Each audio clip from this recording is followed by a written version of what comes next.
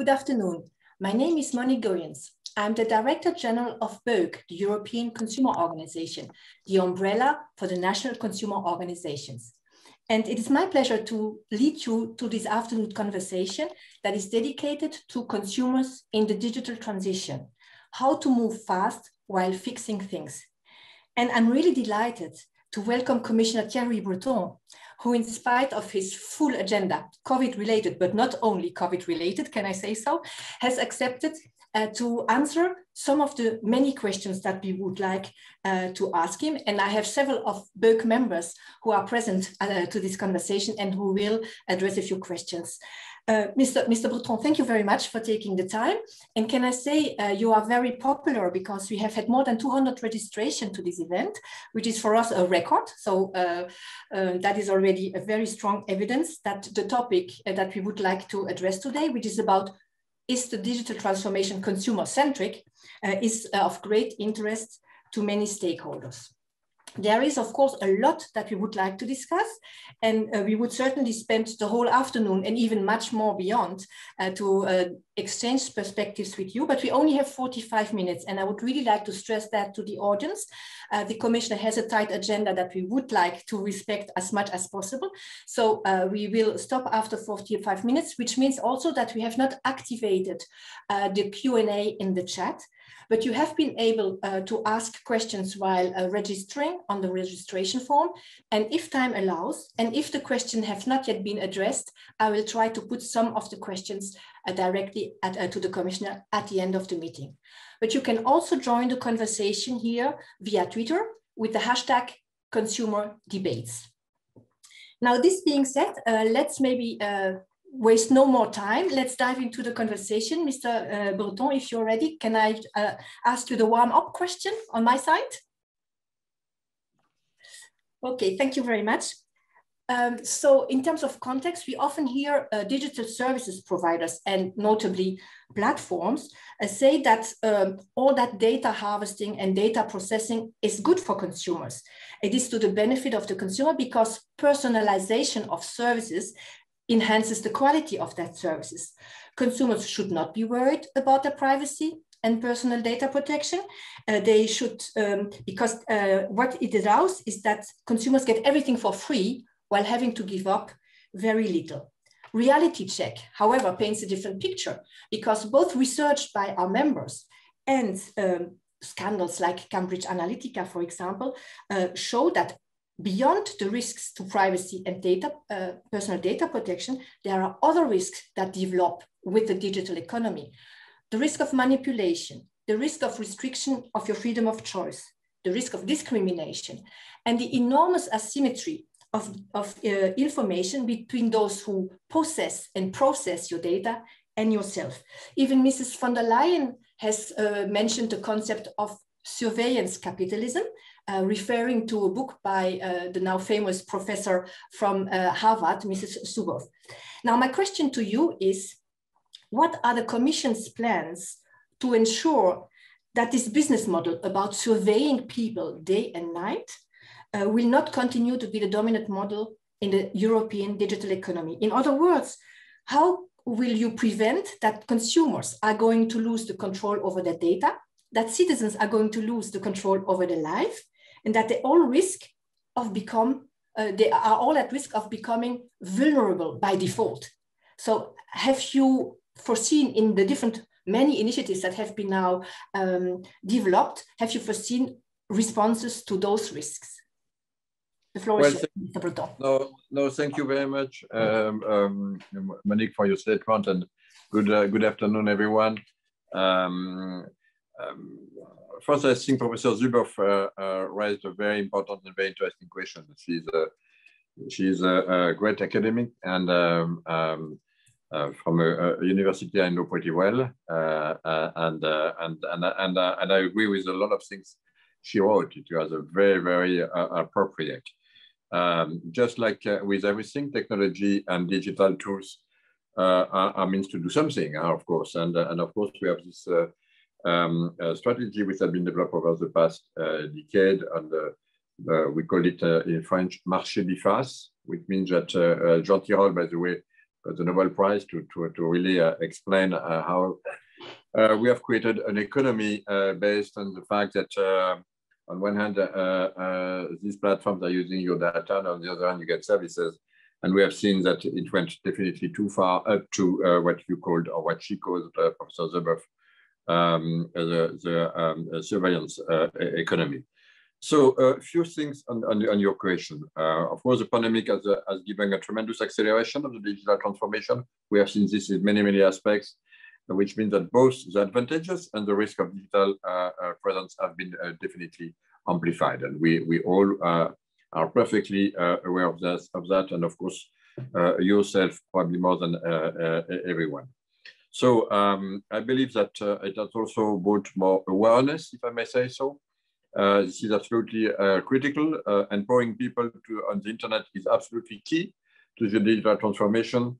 First, offering to them choices. I think it's extremely important to understand, especially for the young generation. You have so many things that you can do, good and sometimes bad, on the internet, that we need also to educate, of course, our children, and also to give them ammunition, to give them the means to know what they have to do to find their own way.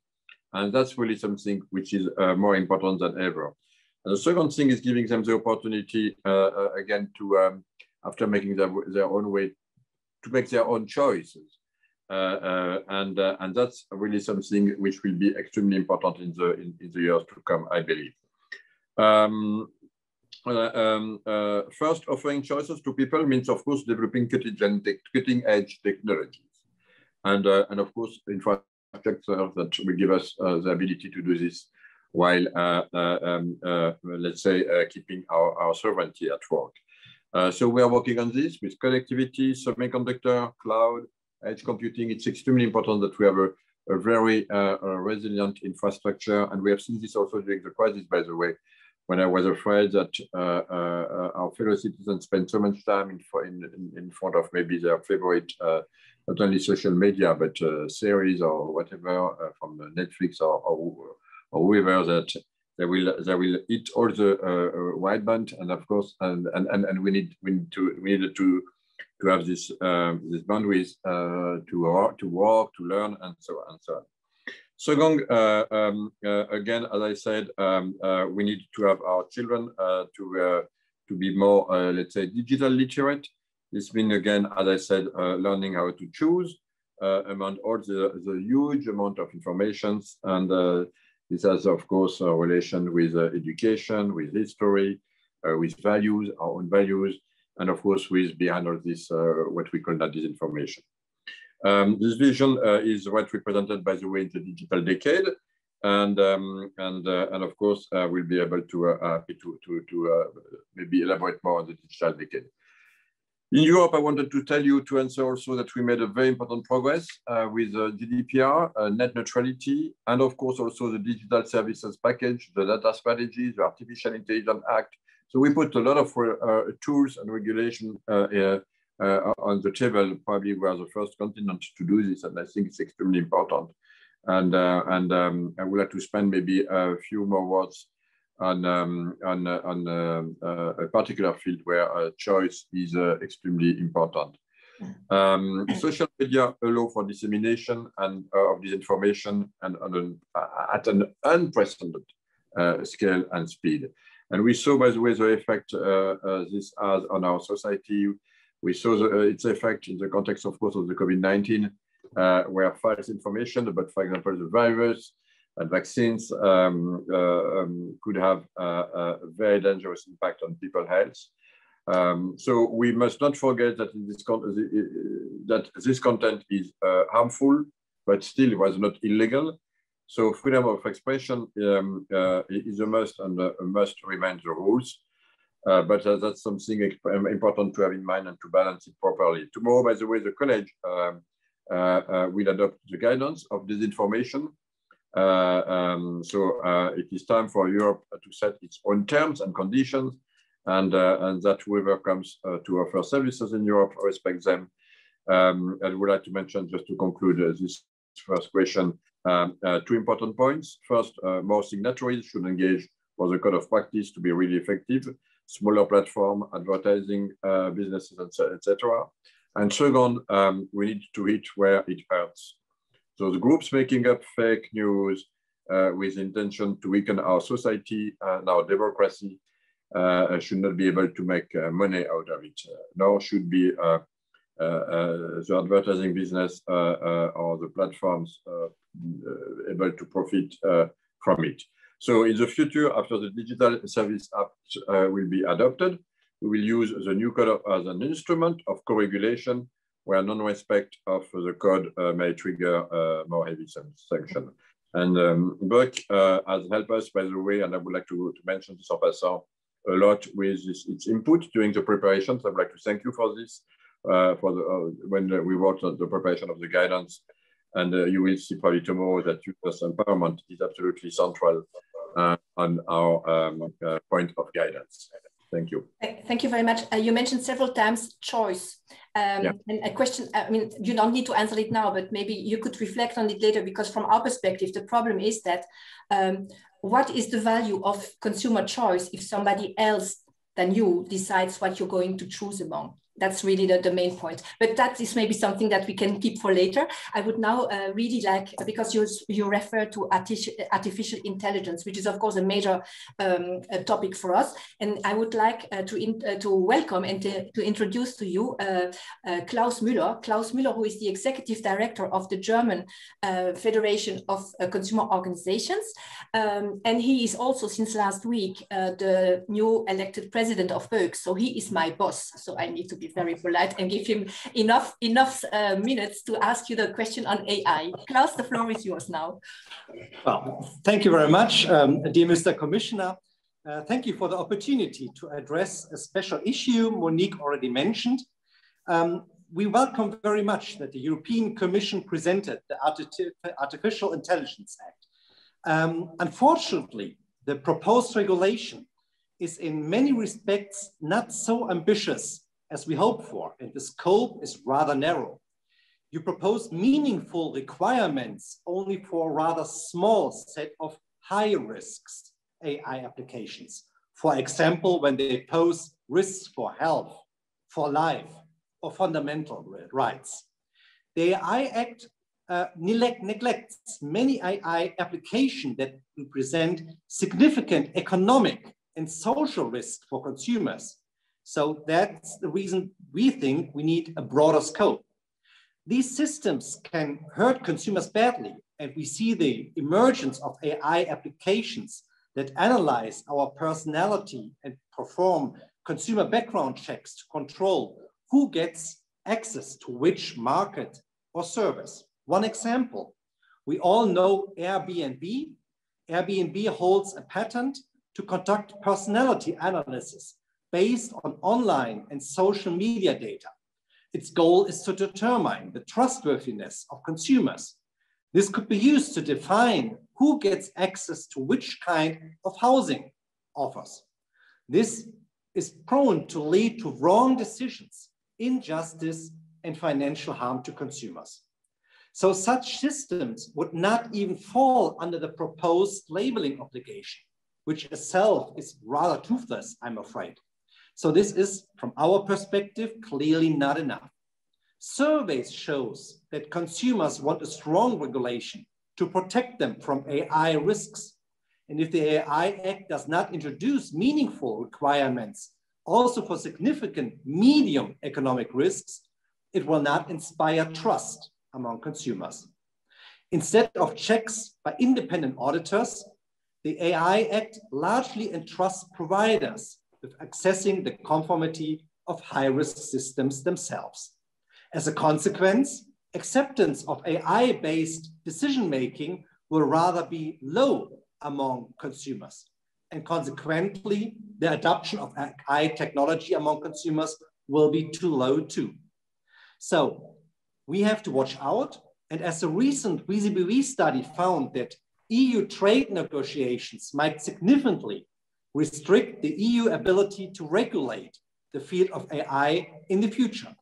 So I want to stress that consistency of EU policies is important. And my question to you is, how would you complement the Artificial Intelligence Act to protect consumers from potential economic and financial harm caused by AI applications?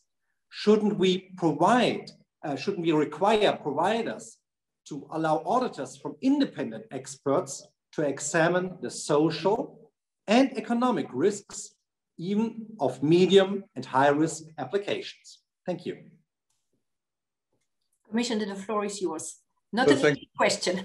No, that's not easy. And in fact, two important questions. So the first one is, of course, addressing the concerns and that you raised and ensuring that the Commission propose something which is balanced. And the second one, of course, is if the consumer is harmed by a non-compliant AI system, the proposal does not establish any rules on how can seek for individual or collective redress. So that's what I want to elaborate on these two very, very important aspects. So again, I would like to say that you're absolutely right, and we all know that AI can change our society, hopefully for good. For example, it can make a vital contribution to improving safety, also in education, if it is well done, in healthcare also. We have a lot of new applications when we protect, of course, health data for our fellow citizens. But at the same time, like any technologies, and more probably for AI, this is why we wanted to put this proposal on the table. We put this proposal on the table. We do see the potential risks and abuse. At the end of the day, you have data at the top. We don't want to know what are the data, where they're coming from. You have also the algorithm, you have the machine learning. And of course, it's very important to understand the process, the full process, and the whole chain. That's extremely important. We want to know if the data were used voluntarily, if in any conditions. It's extremely important to have the transparency of the whole process. And this is really something I was personally extremely involved, to tell you the truth, here in the Commission. But at the end of the day, between these two, let's say, extremes, good and the risk, we need to find the balanced approach. This is what we try to do.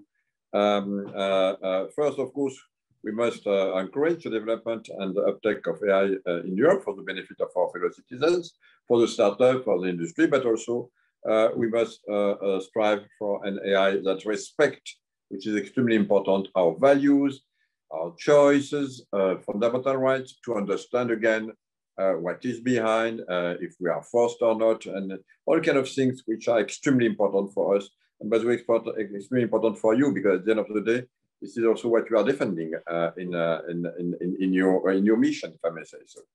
So it's true also that we are probably the first jurisdiction in the world to propose a comprehensive legal framework. So it's a difficult exercise. We are very aware of that.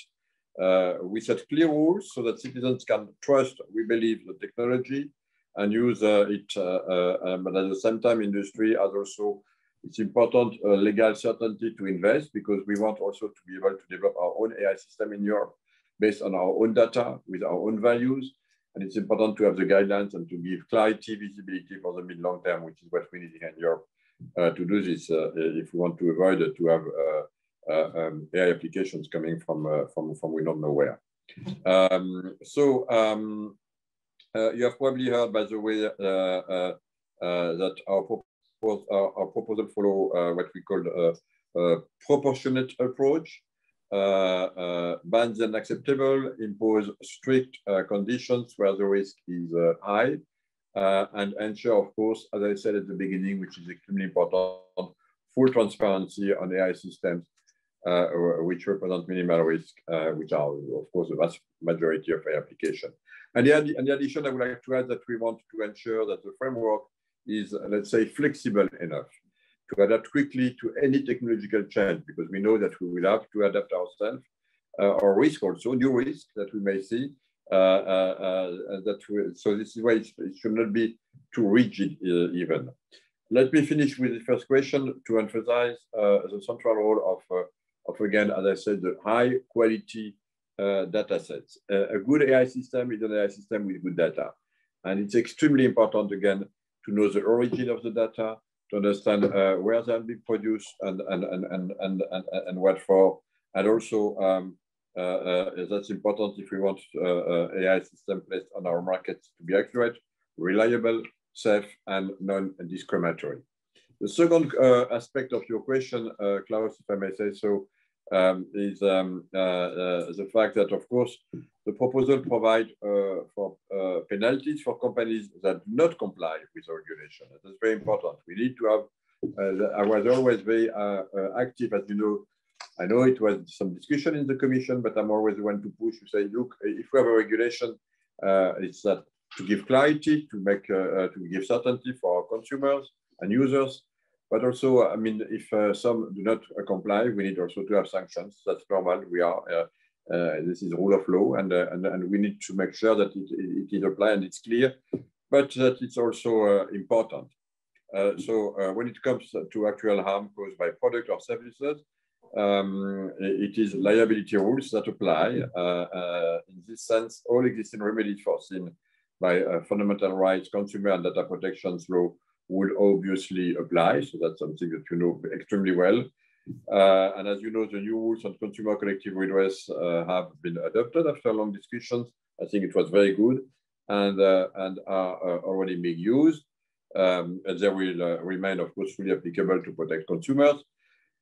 As you know, also we already have European legislation to ensure that consumer get compensation when a product is defective and cause harms to the product liability directive.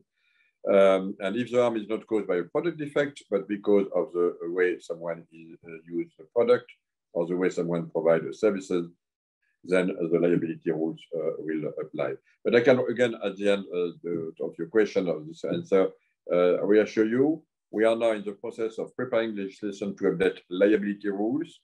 The aim is to complement again the proposed AI Act and to make sure that when non-compliant AI system causes harm to consumer, then will be properly, let's say, compensated, if I may say so.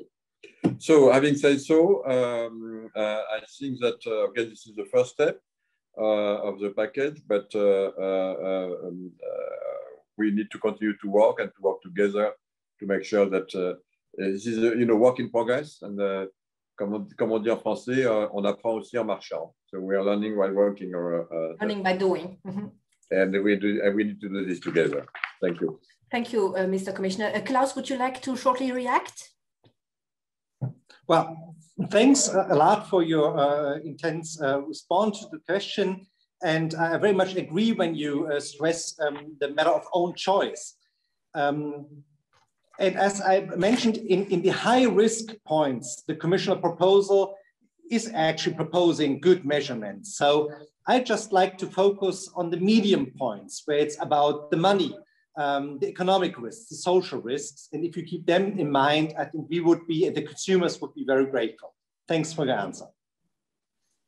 Thank you very much, Klaus. Now let's maybe welcome Ivo Mechels. Ivo Mechels is the Executive Director of Aankoop, Achats, our Belgian member, and he would like to focus on cybersecurity with you. Ivo, thank you, Monique. Yes. Thank you. Allow me also to say that I'm also the CEO of our sister consumer organizations, Altro Consumo in Italy, Aankoop in Spain, Deco Proteste in Portugal, gathered under the name Euroconsumers and representing 1.3 million of members, consumers. So that's a lot of people that we are representing. And I have the honor, dear Commissioner, to ask you a question about cybersecurity, because our consumer organizations have been also very active regarding tests in that matter. As you know, well, as you can imagine, we embrace the digital transformation because this is allowing consumers, is giving consumers a lot of possibilities, a lot of opportunities. It can make their life much easier, much more comfortable. So we embrace digitalization and the innovation through IoT and digital tools. However, there is a but. We need the capital word, the key word is trust.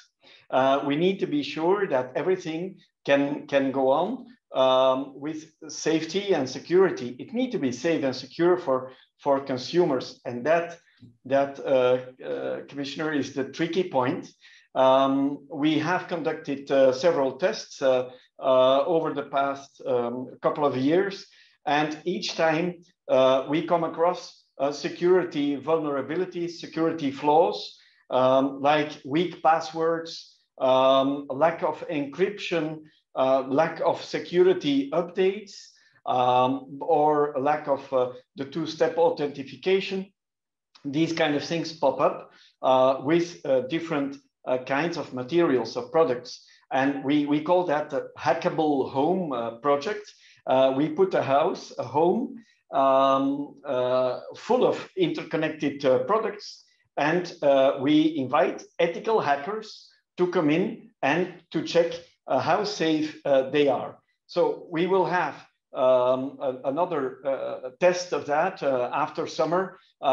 If you would allow us in your home, dear Commissioner, we would be delighted to do that test in your home as well. We invite ethical hackers and we test all the products also in your home. So what do we test? Security cameras, smart door locks, but unfortunately they were easily overtaken by strangers, the hackers. They could easily come into the house. Smartwatches, messages transferred via smartwatch between the parents and the kids were easily intercepted. Tablets for children. Hackers were able to spy via the tablet and could even talk to the kids. But we also have different other products like robot hoovers, routers, Wi-Fi printers, etc. So the vulnerabilities and security flaws are not there. They are not adding trust, of course. They are not so secure and safe. And that is a pity, of course, to have these kind of products entering into the houses of our future consumers or today's consumers. So we were very happy to hear that the Commission announced that to explore the options for a new cybersecurity law. And indeed, it is necessary to have these rules on cybersecurity by design and by default. So the concrete question is, what could you share, dear Commissioner, what concrete plans you have, the Commission has, in that respect to tackle that problem? And when could we expect a proposal that guarantees this security by design and by default? Thank you. Well, thank you very much. Yes, Mr. Breton, yes. I'm going to give you the contact details of Ivo off the record, so if you want to accept his invitation for ethical hacking at home, but that's for later. No, I'm hesitant. You know, in Brussels, I am living comme un moine, so I don't have. I have almost nothing in my home. So you have difficulties to hack my stuff. But still, that's a very, very important aspect, and I really appreciate that you're discussing this in your organization, because this is really something new. But you're right. Then the victim is a consumer, and that's all of us. So I really think that's a very, very good, modern, and smart approach that you are focusing on this. And on my side, of course, as you know, cybersecurity is high on my agenda. I did not wait, by the way, to be a commissioner to work on this field, as you probably know. So, if you know my life, Mr. Bazot know my life a little bit better here. So he could tell you that this is, it was always one of my favorite subjects, which is extremely, extremely important. Last December, by the way, in this, we presented a full package to strengthen our rules for security online, but of course, I'm fully aware that this should be the beginning, because with the Internet of Things, what we call the surface of risk, the surface of risk will be the continent, because every single object will be a point of entry. So that's really something which will change drastically the paradigm of cybersecurity in our daily life. And that's why it's extremely important to have this discussion now and to see how we could, let's say, enhance our protection in this matter. So we also see Bazot ourselves growing stakeholders demand at large, of course, the one you represent, but not only to address the cybersecurity risk of ICT product. And that's why we believe that there might be a need for new horizontal rules to improve the cyber security of all connected products and associated services, a little bit like you described. So I have now this is work in progress, but we're working hard on this. So I have instructed my services to analyze this new and complex matter and how to complete again the regulatory landscape relevant for this discussion the way you presented it. Of course, I am thinking of the radio equipment directive and all the other directives which one way or the other address one or the other aspect of the problem. So we are definitely taking this as an horizontal issue, and hopefully we'll be able to come back quickly this year. We should also strengthen the use of the tools we are already have at our disposal, including, of course, the European Cybersecurity Certification Framework based on the Cybersecurity Act.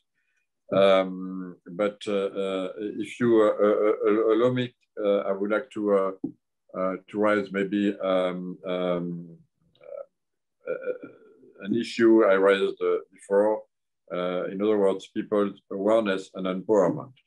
Cybersecurity by default needs to be based on this. So knowing where the risks are, understanding their consequences, making informed choices. Again, that's the choices will be absolutely key for people's safety. So that's a very important subject. We are working on it, and we will be glad to come back to you with the spirit I just tried to describe rapidly to answer your important concern and question. Yeah. Thank you. Eva, would you like to yes, yes, very quickly on the last point of the commissioner, awareness. We really work on that point by informing consumers more and more, because they have part in that game as well, in the state of the art of, regarding security and safety. They need to be aware. But the thing is on both sides. Manufacturers bear a big responsibility, but consumers need to be aware indeed that they also bear their side of the responsibility. Now, just the last idea, maybe a tip for you, Commissioner, in that horizontal approach.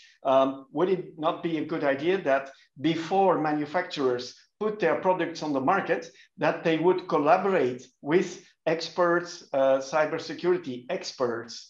Because our expertise, our experience has been that it is really very, very interesting to do that. We have some very, very good specialists we found in the UK, but also elsewhere, of course. No, that's maybe a good idea. I think we are open to everything. I think, again, here also, we need to adapt ourselves to this new world. And, you know, believe me, the change of paradigm that we are coping with, today, we still have 80% of the data that we produce, which are stored in data center or cloud, and 20% on the edge, starting this process on a pervasive way. Within the next 5 years, it will be the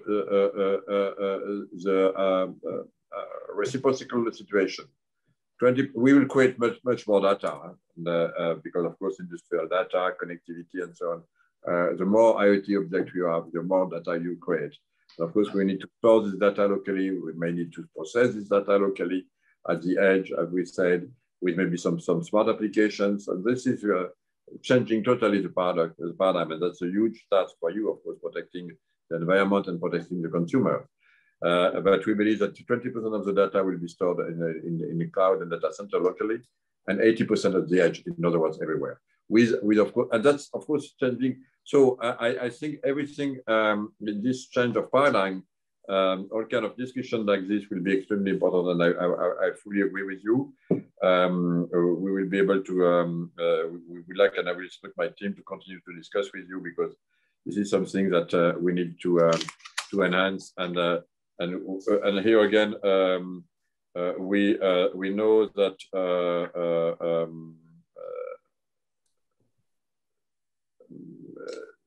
it will be difficult to have a simple answer to this. There are no simple answers in the digital society.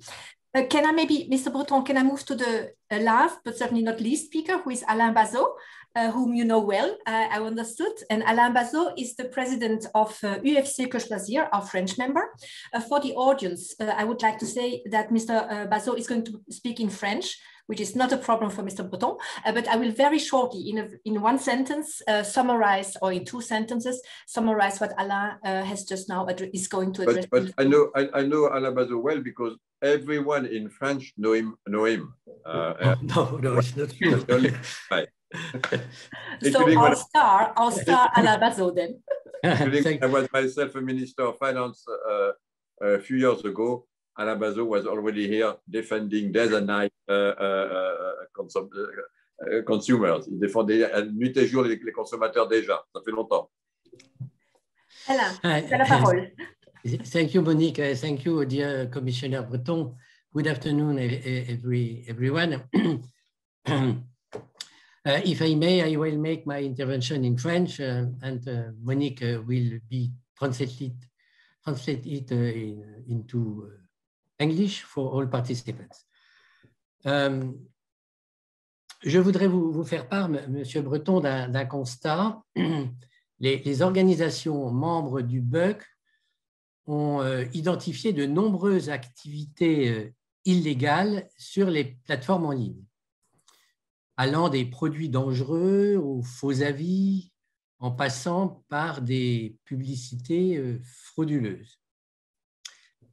À titre d'illustration, en 2020, l'UFC Que Choisir a testé 20 chargeurs de téléphone portable, et plus de la moitié de ceux vendus en ligne étaient dangereux, réellement dangereux, et n'auraient pas dû pouvoir être commercialisés. Avec la commissaire Vestager, vous avez présenté le DSA, mais les dispositions du règlement suscitent des interrogations sur les recours dont les consommateurs bénéficieront si les plateformes manquent à leurs obligations.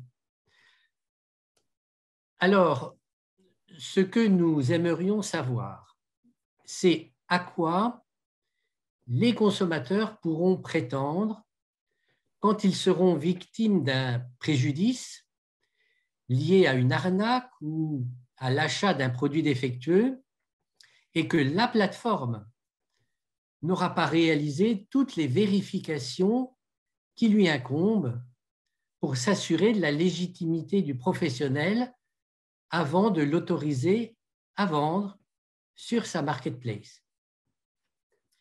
So very quickly in English maybe, and in a short version with all my apologies to Alain. So what Alain has addressed to the Commissioner is that BEUC members have carried out several surveys on products that are made available and practices that are made available on platforms. And there, many products have been were either illegal, for example, counterfeit, but even dangerous, like unsafe, prone to accidents. And also there were unfair marketing practices. Now, the question that Alain addresses more specifically is that the provisions of the draft Digital Services Act are not very clear about the remedies that consumers might benefit from if they are victims of such, let's say, an illegal product or an unsafe products that they might have bought on a platform. And the question is, what are the remedies of the consumers, especially if the platform has not undertaken all the needed verifications and checks that should be that consumers reasonably expect the platform to undertake when being present on the online market. Thank you, Mr. Commissioner, for his Monique, should I answer in English or in French? Yes, if it's, and I will then translate to Alain very shortly into French, if that's okay for you. No, or I can do the opposite if you prefer, but I would not like. No, it's fine. I want to. So first, and by the way, I just wanted to remind you that now in the commission, in the college, we are speaking French, German, and just a little bit English, because we have, of course, we still have 5 million Irish people who are English spoken, but the rest of the continent, as you know, speaks mainly German, French, and of course Italian, Spanish, Portuguese, and so on. So, but still, I'm happy to do this in English. And first, that's a very important question that Mr. Bazot just raised. And let me tell you at the beginning that we have exactly the same objectives that Alain Bazot raised. Consumers who use the internet must be protected from illegal, unsafe, and counterfeit products and goods. That's extremely important. And it's true that we have seen so many scandals that this is really something that we tried definitely with my team and with my colleague, including, of course, Margaret Vestager, to secure now, because definitely citizens should feel much more secure when buying goods and services online. And our Digital Services Act is definitely designed to strongly push for this by forcing also platforms to know their own customers, knowing your customer, and of course being able for us to react immediately when we see something wrong happening, or when a trusted flagger is telling us that there is something wrong happening on a platform, and so on and so on. So that's really something that we now will impose a lot of obligations to the platform that they didn't have before, and that will help a lot to answer the concern that were correctly raised by Mr. Bazot. The Digital Services Act indeed set a clear common set of due diligence obligations for platform, notice and action, redress, transparency, accountability, also cooperation obligation with public authorities just when they're asked to do this, with also a certain timing when they need to answer. That's also something which is totally new.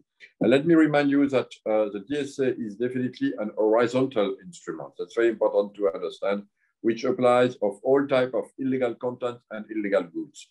It keeps what is important and worked well in the e-commerce directive. It was important for us, and especially for the European Parliament, and but fills also an important gap, making online platforms, again, as I said, much more responsible of what happened on their own platform and for the services they are providing. But let me be clear, the DSA does not regulate liability. It keeps the safe harbor regime. That's important to understand, which is, again, crucial to ensure the basic values of our democracies and enable innovative businesses to develop. I should say that imposing blanket liability would disrupt the smaller businesses and may leave also consumer with much less choice and even more dependencies on the big tech. Therefore, we did it differently. And our approach was that the DSA protects consumer by adding a lot of new obligations and responsibilities for marketplace, social media, and all other platforms, differentiating also by typology, size, and impact. To conclude, let me mention two elements to highlight my comments. First, the obligation for platforms to have a legal representative in Europe, and again, as I mentioned earlier, the know your business customer obligation. And these two elements are absolutely paramount to allow us to quickly identify, quick out and kick out the rogue traders. And by the way, the law and the rules will be everywhere the same in Europe. So you will not have some safe harbor countries versus others. So that's also something important. And in addition, very large platforms, including marketplaces, will have specific obligation to assess risk of circulation of illegal content and mitigate them. And finally, with specific regards to the marketplace, the DSA establishes that where the marketplace leads a consumer to believe that the transaction is actually provided by the marketplace itself, there is no liability exemption possible. So that's something very important. So I just wanted to end also by telling you that the DSA obligation leads to very, very heavy sanctions. That's something very new, including with giving us the possibility to interrupt the service if they do this in a repeated way. And this is, of course, a totally new paradigm where before we had no obligation, no sanctions. We are now in the process to discuss this, as you know, with our co-legislators in both the Parliament and the Council. And I hope that you will support us in this sanction, because I'm a strong advocate that we need to have strong sanctions to be credible with these platforms. Voilà. Thank you very much, Alain. En bref, et sous le contrôle de Monsieur le Commissaire, donc le Commissaire partage tout à fait le besoin que les consommateurs soient protégés contre les produits dangereux et illégaux. Le DSA, le Digital Services Act, la proposition est un grand pas en avant parce qu'il augmente de façon considérable les obligations qui sont imposées aux plateformes, et le Commissaire a mentionné notamment, hein, donc je ne suis pas exhaustive, mais l'obligation d'avoir un représentant légal, l'obligation de bien connaître son client professionnel, l'obligation aussi d'évaluer le risque, et aussi le fait pour les marketplaces, les places de marché, je ne sais pas si c'est la bonne traduction, si le consommateur est induit à croire que c'est le vendeur, et bien la place de marché, le marketplace, il n'y a pas d'exemption de responsabilité. C'est vrai que le DSA ne va pas jusqu'à la responsabilité des plateformes, parce que ça, ce n'est pas l'objet de cette législation-là. Mais bon, il faut le voir aussi en combinaison avec d'autres législations européennes et avec les législations nationales. J'espère que j'ai bien capturé votre message. Et je ne sais pas si, Alain, voudrais-tu réagir, ou est-ce que nous pouvons laisser le commissaire conclure? Si tu pouvais être moins muet. Non, mais la réponse est claire. On la craignait un peu, le fait de ne pas respecter les obligations. On voit qu'il n'y a pas de sanction en termes de recours pour le consommateur. C'est ça notre inquiétude. Disons qu'il y a des sanctions très fortes qui sont établies, mais il n'y a pas la possibilité du recours du consommateur qui est inscrit dans cet instrument-là. C'est ça. Mais on pourra très bien mettre des législations complémentaires. Ensuite, il y en a déjà. Et là, encore une fois, nous, on donne des obligations aux plateformes. Ça n'empêche pas que… C'est pour ça que j'ai dit que c'est une régulation qui est horizontale, et on peut greffer dessus, on va greffer dessus des obligations plus spécifiques, par exemple pour les contenus haineux, par exemple pour les contenus terroristes, par exemple pour la vente illégale de produits. Et donc, on peut à ce moment-là durcir et remettre des obligations complémentaires, verticales, pour les problèmes qu'on rencontre aujourd'hui ou ceux qu'on rencontrera demain. Donc les problèmes, ce que M. Bazot indique, encore une fois, nous, on couvre aujourd'hui l'architecture générale, et ce qui est tout à fait nouveau, c'est qu'on va pouvoir, parce qu'on pense qu'on va faire ça pour des années normalement, hein, toutes les obligations nouvelles, soit celles qu'on veut renforcer. Par exemple, on a renforcé les obligations en cas de promulgation d'actes terroristes. Bon, ben voilà, on a mis une législation verticale particulière qui a été votée par le co-législateur et qui se greffe dessus avec l'obligation de la plateforme d'intervenir conformément aux obligations du législateur.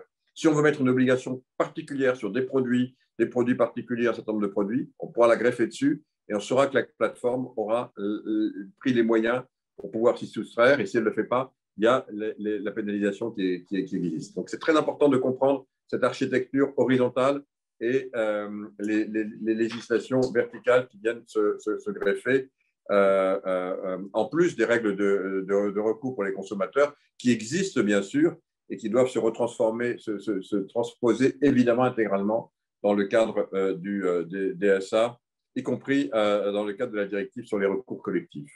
Maybe the English-speaking audience has understood the body language of the commissioner with this and with this. So, so the question by Alain was: will there be redress for consumers who have been harmed by non-compliant products? While there are very heavy sanctions and penalties, and the response by the commissioner was that the DSA is a horizontal legislation that needs to be combined and can be combined at a later stage with different types of other types of legislation that can complement its effect. I think we need now to respect your agenda. If you agree, Mr. Commissioner, we can conclude here the event. I would like to really thank you for accepting our conversation and also for listening to our concerns. We really look forward continuing to engage with you. We know that your to-do list is quite impressive. And we are keen to provide you not only with ethical hackers for your home in France, but also with all the feedback that you need to put the consumer at the center of the digital transformation. Many, many thanks for your time. Very much appreciated. Thank you very much for you all, and thank you for your service, which is very important for all of us in Europe. So thank you very much. You.